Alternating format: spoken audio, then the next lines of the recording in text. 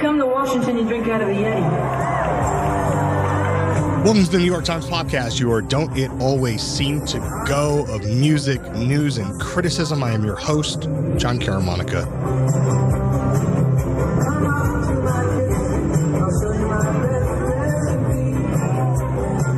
Joni Mitchell never lied. That is Raised on Robbery, a live version from the recent Joni Jam at the Gorge, which happened a few days ago. And maybe by the time you get this, maybe like a little over a week ago, Joni Mitchell is back. She's back like she left something. She's back. She did. She did. She did. She actually left something, and now she's back for it. That's actually how this is working. And so on this week, we're going to talk about this recent Joni Jam and Joni's return. We're going to talk about the Brandi Carlile career resuscitation program that Joni Mitchell has been on in the last 12 months, roughly. And we're going to talk a little bit more broadly about Joni's career. We are doing this, of course, with Lindsay Zoladz. LZ, what's good? Hey. Almost fresh off the plane, 1 day removed, still like off time zones. You went to Washington. We're still adjusting. My mind is still at the Gorge. My body is here, but my spirit is... I suppose probably better than the other way around if we're keeping it a buck. It's real. Okay, so just to set the scene, Joni's performance in the Joni Jam, which also had guest appearances, was part of a larger festival organized by Brandi Carlile. And you went and you reviewed that performance. And we are going to get to that. But I think we have to start last year. We have to start it in Newport, where there was a surprise, quote unquote, surprise Joni Mitchell performance, also during Brandi Carlile's set, if I'm not mistaken. The videos from that performance traveled incredibly widely on social media. I am not, this maybe will not surprise regular listeners of the podcast, but I am not a big Joni Mitchell stan. My primary interfacing with Joni Mitchell is my desire for Taylor Swift to make a Joni Mitchell type album. You know, no shots. It's just not what I was raised on. Not the thing that I'm most excited about. But I watched all those videos and I was like, damn, this is good. This is actually good. So can we talk a little bit about that moment? The quality of it and the suddenness and surprise of it. Joni makes this appearance last July at the Newport Folk Festival. And this is coming after this medical event that she had in 2015. She had a brain aneurysm and, if I'm not mistaken, was unconscious for several days before she was found. So not to put it in crass music writer terms, but I was on obituary watch that night. I think there was a widespread fear that she was not going to survive this. And what the past two performances now that she's given since recovering from this aneurysm, that she had to learn how to walk and to speak again, let alone sing, that has just been this incredible show of will and human spirit that I think transcends even the musical aspect of it. That there's an incredible power to watching this woman who very nearly came back from the dead to have this kind of like second chance, not only at performing, but being appreciated for the generational talent that she most certainly is and always was, and was perhaps never quite recognized on the level of someone like Bob Dylan, who album for album, I think her discography goes just as hard, if not more, like, let's go. Let's go. Can I add one thing, which is, I think, and again, you talk about music writer talk and the crassness of obituary watch and stuff, all fair, all things I have lived through on any number of occasions. We know, having been on this side of the game for a long time, that sometimes like the economy of reassessment on the internet for many years, I would say, was actually not very good. Things tilted to the new. And then there is an economy of reassessment that's like anniversary based or clicking 10 years of blank, 20 years of blank. I find those things dim and vile and unpleasant as concept. Forgive the phrasing, but she came by the reassessment honestly. people were confronted with the idea that she might no longer be around. And it forced people to reckon more seriously with the music and with the catalog. And Joni had not put out a lot of records. Maybe she'd put out a couple records in the 2000s.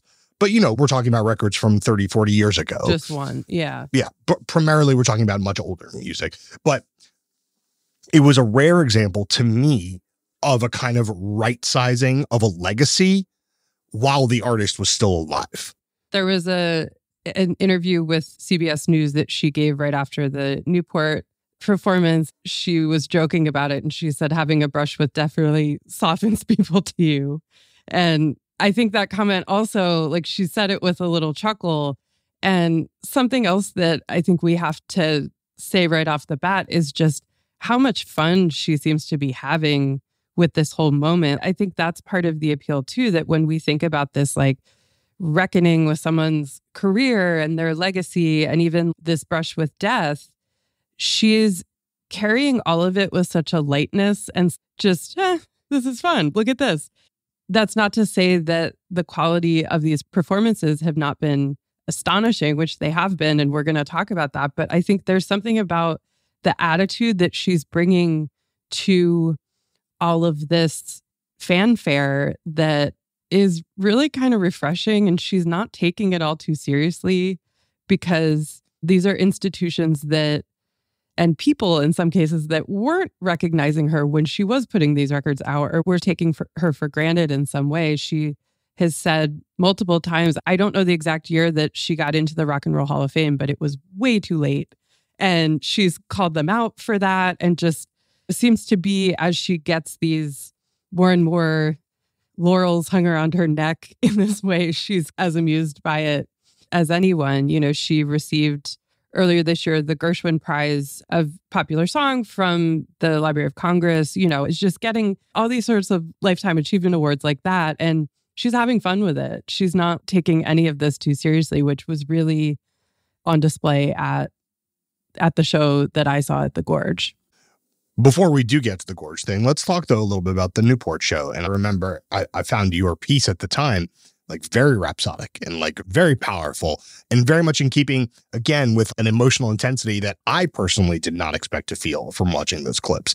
And I think part of it is knowing the backstory, but some of it is whatever the kind of joy that was embedded in those performances, the kind of the joy and relief embedded in those performances. It was, like, extremely tactile and hearable in those songs.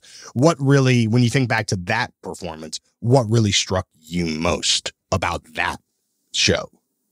For the record, I know you weren't there. We watched it on the internet, just like everybody else. I am a Joni head. In our little chat right now, I have a reference from the Mingus album as my username. I'm going deep here. But I think that there is something to be said for your experience of the show, John, that, you didn't have to be a Joni head to be moved by the performance. I was getting texts about that from friends of mine that don't even, like, follow music that much, or don't even follow, like, pop culture that much. It's transcended the run-of-the-mill discourse in a way that it became this, like, mainstream moment. I think some of that was just needing these stories of resilience and kind of triumph over an illness in the wake of COVID. I think it just hit a real feel-good spot. But beyond that, like you said, there was something musically masterful about these performances and this sort of new quality of her voice that had emerged in her older age. She's 79 now, was, I believe, 78 at the time of the Newport performance. And I think a place to start in talking about this too is, I'm sure a lot of people who did not grow up on Joni's records and are coming to her later, I feel like an actual cultural touch point for a lot of people is the Love Actually scene that uses Joni's 2000 recording of Both Sides Now. It's like the most, like, tear-jerky scene in the movie. Let's listen to that recording. Obviously, we cannot watch the scene, but imagine the scene. You can if you want to pause and... Yes, go look on Hulu or wherever it is, but imagine the scene as you listen to this. looked at love from both sides now, from give and take, still somehow. That recording was made in 2000. It's a re-recording of a song she wrote very early in her career that became one of her first hits. And then she re-records it in the voice of a much older woman who had done a lot of living. She Taylor Swifted it? A little bit.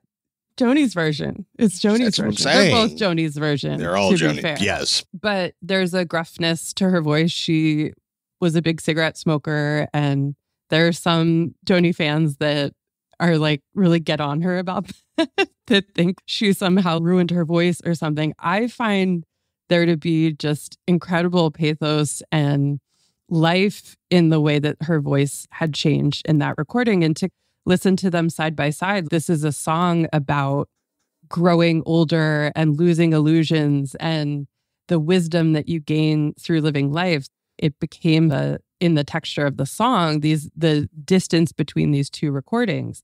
So then she sings that song in 2022 on stage at Newport, and it means something entirely else. That it's this third act, I would say, in her career as a performer. And there's a depth to her register and this just like voice of wisdom that is really powerful and stirring. And at the same time, technically there. Joni was known on the earliest records that we're thinking about her, and Blue and a song like Carrie or California, had this really bird-like falsetto and was in some ways super duper feminine, and in just the note she was hitting was known as this kind of willowy folk singer. She's lost that register over time, as most singers of that scale would, but there's a new voice and there's this sort of richness to the lower register of her voice that you're starting to hear on that 2000 version of Both Sides Now, but it really comes out in the Newport performance. It's her, but it's a new Joni at the same time too. Since we've just listened to the 2000 performance, let's listen to the Newport performance. Absolutely. Don't let them know. No, don't give yourself away. Oh, I've looked at love from both sides now, from give and take. At the Newport set, this is an example of a song where this current recording or performance suggests a new Joni or a new type of approach. Was the rest of the set similar in the sense that it created almost like a new character for Joni, or were people mostly getting versions of the songs that they probably would have identified with or felt comfortable with already?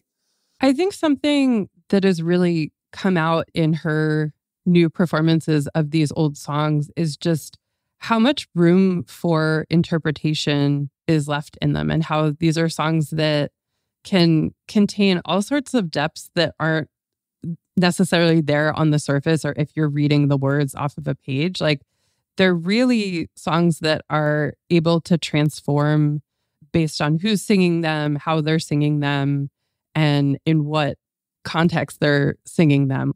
And I think that's come through like in the performance of the Circle Game as well, which has, like Both Sides Now, come to take on new meanings as she's singing as an older woman.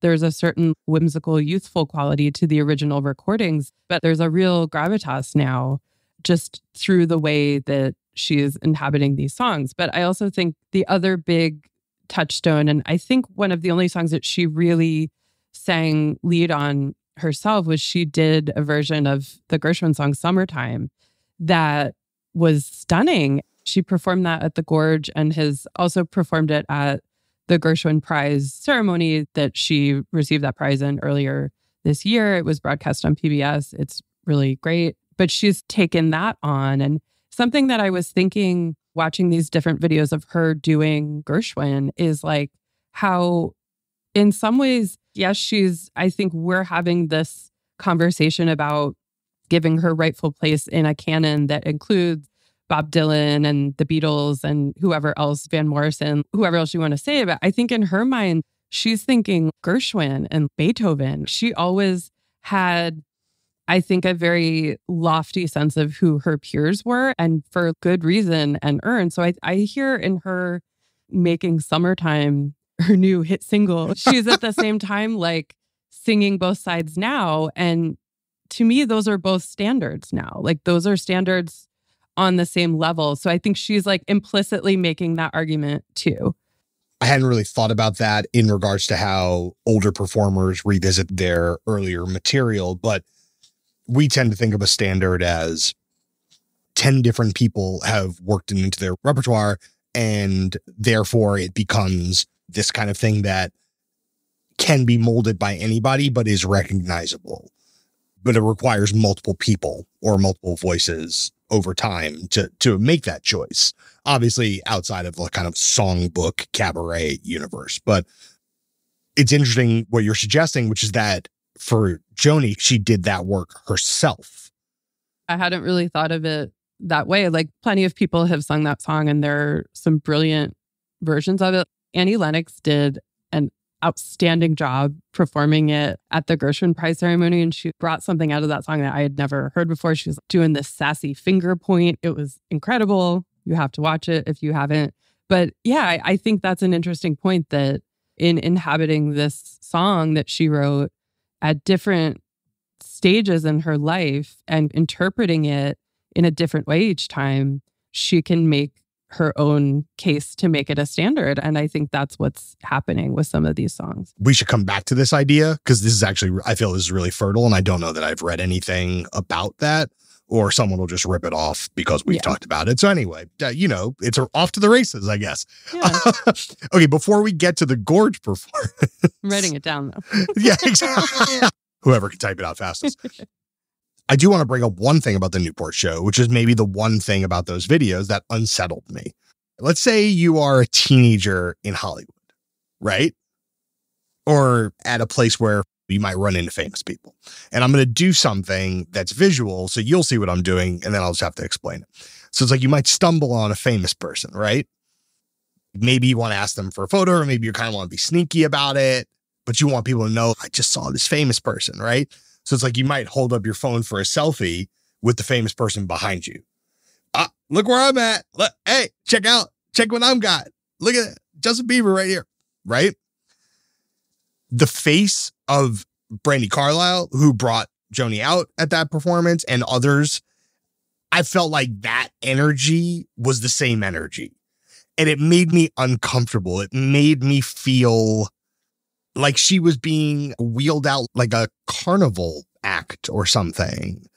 And obviously, I'm sure that's not true. I just remember there were a bunch of tweets about it at the time. There have been some funny but not totally generous tweets about the relationship between Brandi Carlile and Joni Mitchell in the wake of the Gorge performance. Just look on Twitter, do a Twitter search. You'll see the ones I'm talking about. They're amusing. They're raw, but they're amusing. But that energy, it was the one thing that really stressed me out about those Newport videos of like, we did a spectacle. And I wonder how that felt in this performance at the Gorge. Like, was that energy still there this go round with 9 months of perspective or 12 months of perspective? I'm excited to address this because I know that you're not alone in having that reaction. I've spoken with a few people that also had that take. I don't had that. Yeah, that take. So here is my thing about it. I interviewed Brandi around a package that we did about the 50th anniversary of Joni Mitchell's Blue. So Brandi, at the time that I had interviewed her, had recently performed a concert where she did Blue, the whole album herself. And I believe Joni was there, and Joni was like assisting in, maybe not assisting in like the arrangement, but like she had Joni's approval to do that. Brandi Carlile is one of those artists who, for a multitude of reasons, just some people have a very polarized reaction to her. And I think that part of that is because there's an essential quality about her as a performer and as like a public figure right now that I find to be a little bit, maybe not even a little bit, just the opposite of how Joni has inhabited her role, which is I find Brandy to be someone very comfortable within industry and the music industry. Someone described her to me as very Grammys. And yeah, she is. And I'm sure like Savage. she wouldn't take that as a slight. There is a comfort there. Some of us would. Yeah, I know. Yeah. But some also might say like, yeah, I have a bunch of Grammys. So I think that she's someone who feels, let me finish here, because I feel like she feels a comfort with that whole apparatus and the machine, the star maker machinery behind the popular song, to quote Joni Mitchell. And Joni being the one who wrote that line was sort of a side eye, like doesn't, and always, I think, felt very skeptical of both institution and industry and any sort of entity that didn't give her due. And she has every right to feel that way because I think she's been treated horribly in the press for decades. The things written about her in the 60s and 70s are insane. If you go and look up some of the things that Rolling Stone actually published about her, she has endured being an outsider while still being an incredibly popular artist. So is your take basically like, even if it's light tacky, potentially, this is all for the good? Yeah, and I think that this doesn't happen without Brandi Carlile, regardless of what you think about Brandi and her music and her intentions. I happen to think it's mostly genuine. Is she getting more attention from this? Sure. It can be genuine. The thing that I'm proposing and the thing that you're proposing are not mutually exclusive. Sure. Not to be all TikTok about it, but it can still be, it can be genuine, but ick at the same time. I do think that they have this genuine musical friendship. None of these performances happen without Brandi, both because I think Joni was not necessarily interested in reasserting her place. She was like, screw it, I'm going to go paint. She really considered herself to be more of a painter in the last 20 years of her art making. Part of that was because she didn't feel respected by the industry that she was in. Speaking of painting and Joni in the art world, this would be a good time if you want to pause the show and Google Joni Mitchell, David Hockney. Those photos from a few years ago when she goes to the Hockney exhibit and they're there and she's holding hands with him. She's wearing an insane, crazy sweater. Like, please drop the ID on the sweater because like I would like to wear a sweater. Incredible outfits across the board. This would be a great moment. Just go look at those photos if you want to get a vibe on how Joni Mitchell's living in like the late 2010s. Soak up that energy. I'm into that energy. Yeah. Anyway. But to that point, I think she felt more comfort in the art world in the last 20 years than in the music world. When she's recovering from this aneurysm and there is this outpouring of support from the musical community that it has to be said too, that she is incredibly well respected among musicians. She worked with Herbie Hancock and Jaco Pastorius and Charles Mingus. Jazz heads have a respect for Joni. Shaka Khan is friends with her. You know, all across the board, she has these relationships. And as she's recovering and undertaking this incredible challenge to walk and speak again and get herself back, she's hosting these jam sessions and musicians are coming over playing songs for her, playing their renditions of her songs, almost like offerings to her. And what happens is over time, she starts singing along to parts of it, or she starts playing percussion or something. Like she's starting to contribute. And there is a way in which that environment, I think, was literally therapeutic for her and allowed her to start singing again, to start working on the strength of her voice and feeling comfortable just having fun playing music again. So I think that this is, while yes, it is like a ticketed concert and an event at Brandi Carlile's festival and at her Newport set, there's a sense that I think is part of what makes those videos so powerful, that you are in the process of watching Joni Mitchell get herself back. And get her flowers in real time, basically. Yeah, but even beyond that, I think just this physical act of this voice that was so important to the culture and made so many people feel so many things, this voice that had vanished, coming back in front of our eyes and ears.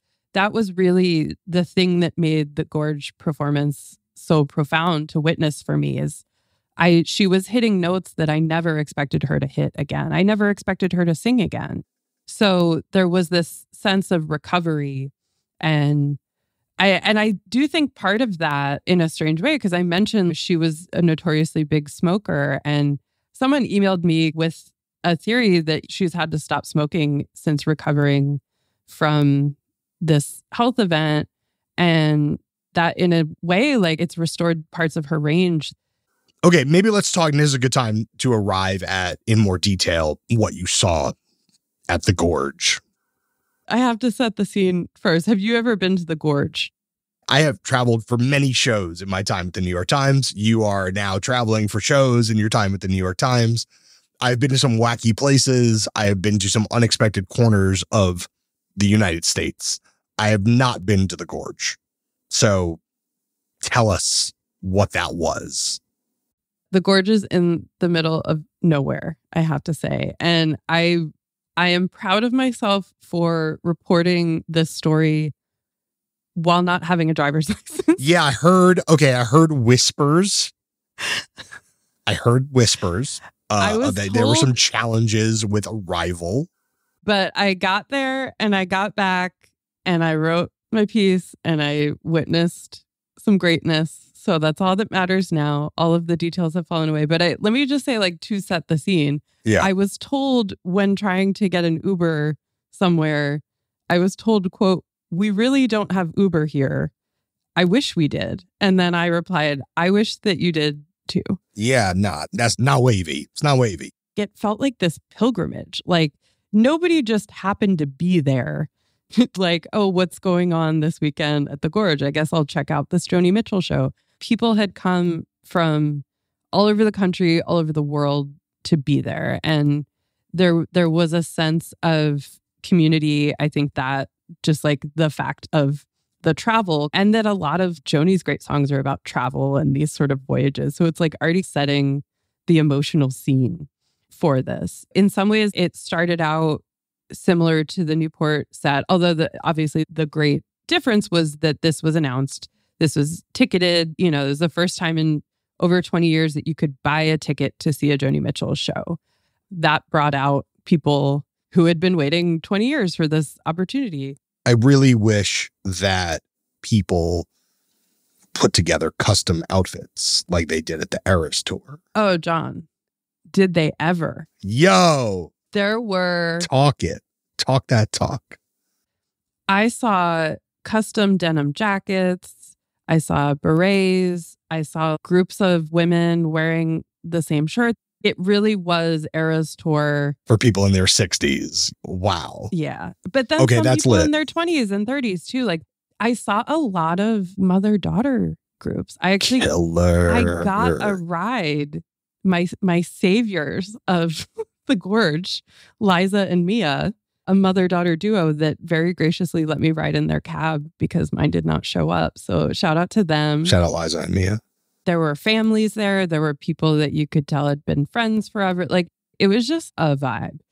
And this sense of anticipation of not really knowing how much is she going to sing? How much is it going to be other people? It's billed as a Joni jam. It's not billed as a Joni Mitchell concert. So there's already this expectation, like, it's not going to be just her out there with a guitar singing her hits. And something we should mention too about the Brandi Carlile of it all is that at Newport, partially because of aspects of her recovery and also partially just of certain notes that she is not hitting anymore, she's singing in a different register. Brandi Carlile is singing lead on a lot of the songs. I thought it was very interesting to watch the eye contact between them in the Newport set. It was improvisational. It was like watching two people improvising or maybe one person improvising Brandy and then reacting to Joni in this way of almost holding her hand musically. Okay, thank you for saying that. Yeah. Because you are humbling me. That is the positive aspect of the Brandi Carlile presence during the Newport set videos. At that performance, there needs to be someone there doing that and like almost like air traffic controlling a tiny bit. Yeah. And also that's the expectation that we have going into this. The Gorge show was something else. And I think it was the second song that she played, which was Night Ride Home from her 1991 album of that name, which already that choice as that's your second song in the set was already just, whoa, she's going deep. Like she's not just playing Big Yellow Taxi and we're going to sing along. Like she's going to go deep into the catalog. Let's listen to that because I feel like that's not something that we would otherwise listen to. This is the live version from the first time Joni Mitchell's Night Ride Home has been played on podcast. Live at the Gorge. Live at the Gorge.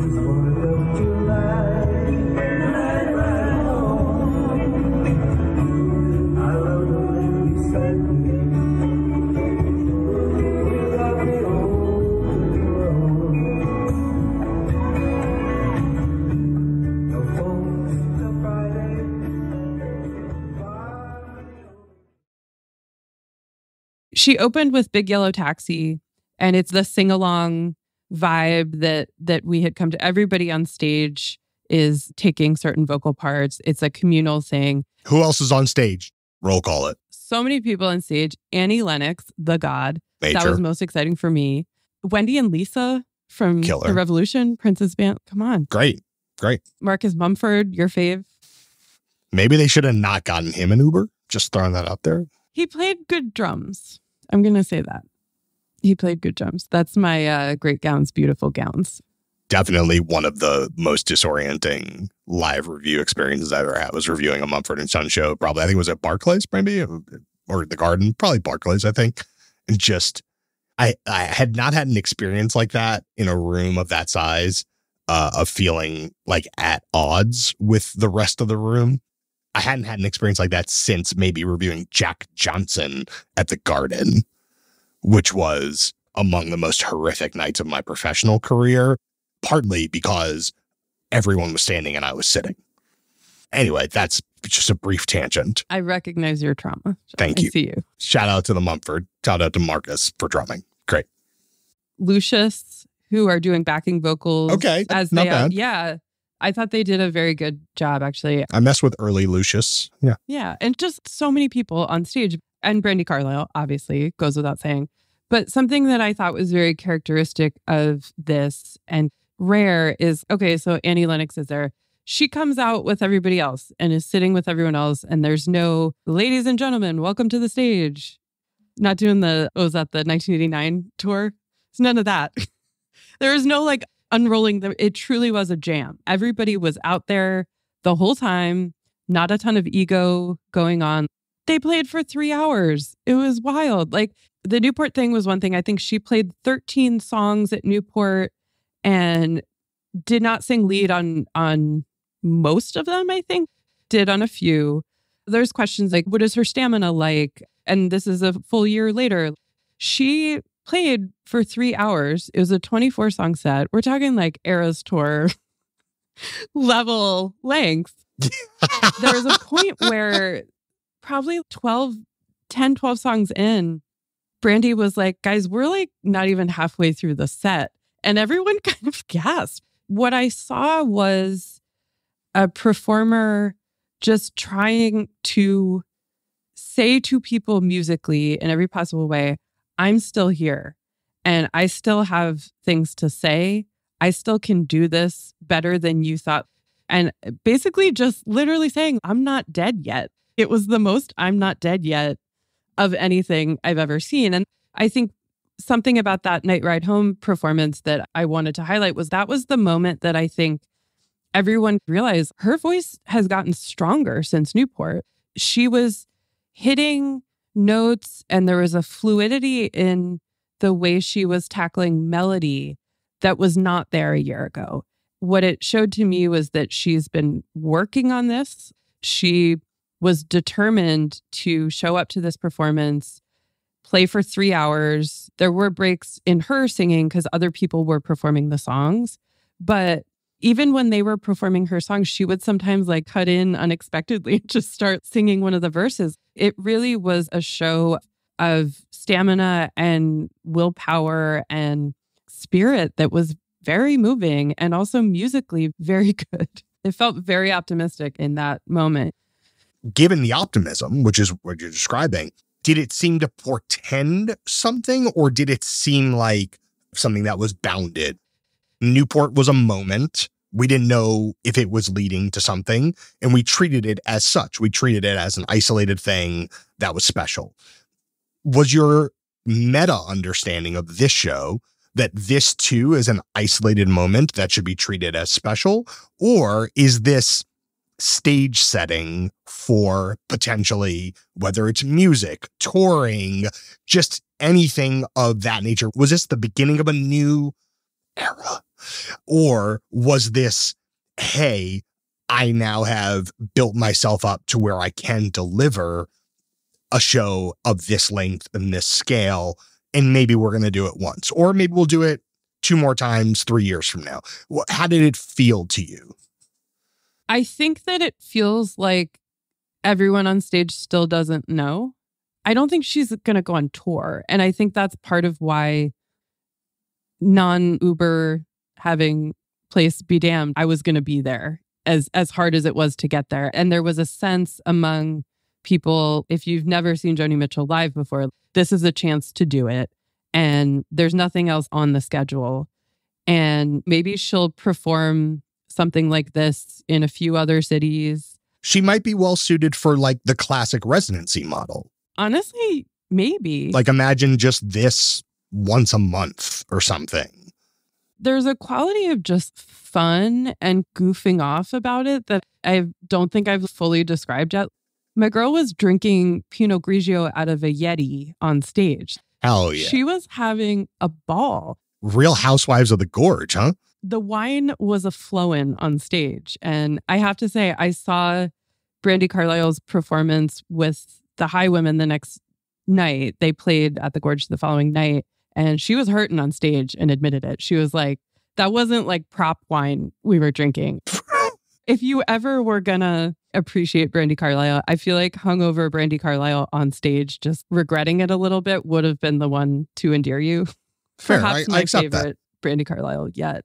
So there's a joviality to these performances. She starts telling these stories that are just incredible. She has a Dylan story and a Prince story. And the more the night went on, the more she was getting chatty and opening up in this way. And I think it needs to be said, too, that Joni Mitchell was known as someone for most of her career who didn't have a lot of respect for the people that were considered her peers. There are stories in biographies about her of just not having a ton of respect for like the other people on the pop scene at any given time. And part of that is because she had really moved on to embracing jazz by that point. But she was not someone to have flattering things to say about a lot of people in the press. And when you got praise from her, it felt very genuine. She's not a bullshitter and never has been in her career. So that many of these artists on stage with her are from a younger generation, and there's a level of removal there. There's the motherly or even grandmotherly quality to what she represents.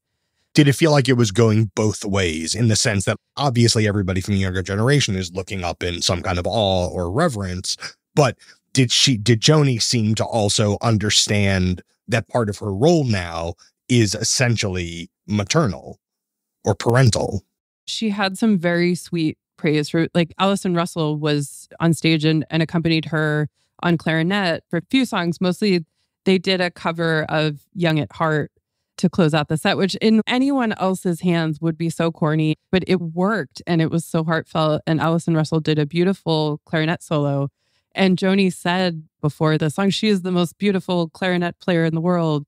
And to have like Joni Mitchell say that, making sure to shout out the people who were performing these, whether it was a solo or a song itself, really was showing a gratitude outward too that was very moving to behold. It was just a very awesome thing to have seen. Look, I'm not saying it's on YouTube. I'm just saying maybe it's on YouTube. I'm just simply saying, do with that information what you will.